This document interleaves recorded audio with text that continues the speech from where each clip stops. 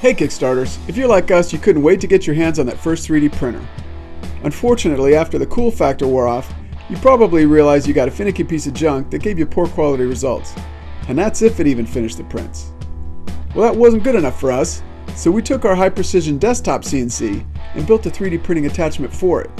And while we were at it, we fixed the problems we saw in the other printers by making it non-leaking, non-jamming, better heating stability, better heating controls, and we even built in fire protection for both hardware and software.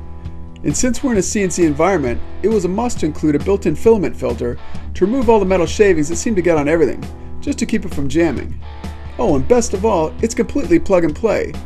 You don't even need new software. There's nothing to learn.